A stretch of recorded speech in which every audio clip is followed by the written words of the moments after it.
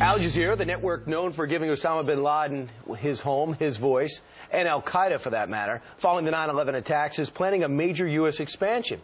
Having just bought Al Gore's current TV for $500 million, the network's North American arm is not only changing their name to Al Jazeera America, but they plan to build news bureaus in 8 major cities. So what should viewers expect? What is their goal? Joining me right now is the CEO of Concerned Veterans for America and U.S. Army veteran, Captain Pete Hegseth. Captain, you've had direct interaction with Al Jazeera. Should we be concerned about them infiltrating into America? Well, we should know exactly what they're going to bring to bear. As I mentioned, I did interviews with Al Jazeera English in 2007, 2008 as an Iraq War veteran who believed in successfully completing that war.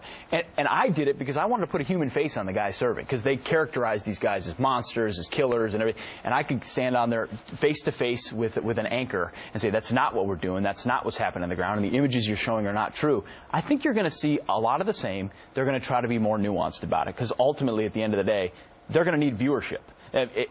This Emir who bought the network has, bottomless pockets and he can pay for it, but he's not going to want to lose money forever. I think they're going to hedge and hem and haw, but it'll be very interesting to watch how they weave the anti-American narratives into everything they're talking about. Because Al Jazeera English has been a non-starter here. I mean, they tried to hire a few American talent, and they've just said, well, listen, they're not interested in honest news, and they got out of it. Yeah, that's why they're going to have to, because if they come here and it's in completely slanted anti-American, especially foreign policy news, people are going to turn it off, absent those who are watching Al Gore's current. Man, Al Gore, the gift that, of course, keeps on giving. But it's also his insincerity and the hypocrisy is unbelievable, where he condemns oil and has the big problem with oil. This whole network's been fueled on oil profits. And then I was staggered to find out his dad did the same thing. After he left the U.S. Senate, he helped Arm & Hammer as the head of Occidental Petroleum. He allowed him, helped him move forward with his business. Cashing in on contacts. And, you reported, and I know it was reported, how he happened to wait 10 days for the sale,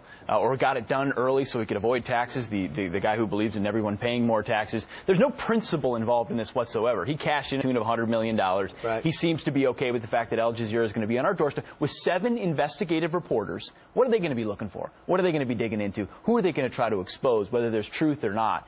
It's bad news all around, and Al Jazeera's got a foothold in Washington, D.C. and 7 other cities. And I think more people should do what you did. Go on there, take them on, and let them know the perspective. And we'll just see what's going on now as they continue to grow, because no one was watching current TV. Pete Hegseth, the CEO of Concerned Veterans for America. Always good to see you in studio. Thanks, Brian. All right, 11 minutes out.